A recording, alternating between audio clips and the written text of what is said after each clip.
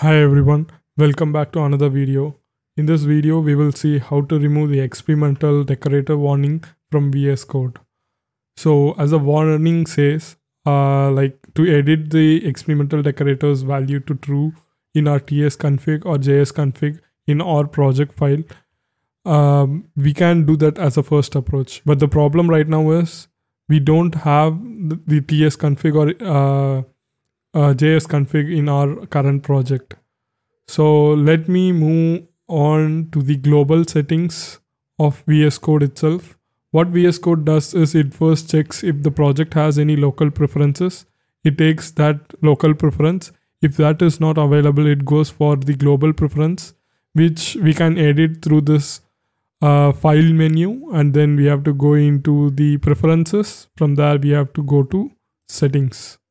So in settings at the top, in the search bar, just search for experimental decorator. So you will find this checkbox option, which will be disabled by default. So let us check it and make it enabled. So that's it. The settings gets auto applied whenever you make a change. And if you want to save these changes to your GitHub account or somewhere, or your Microsoft account, you can click on this turn on settings sync, and this will sync your GitHub account.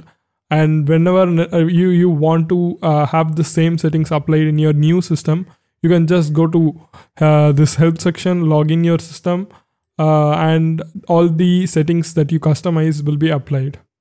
So let us move back to the image.js file. So in this file, you could see the warnings which we saw earlier are removed right now, and we have a nice and clean code. Thank you for watching this video. Do like, share and subscribe this video.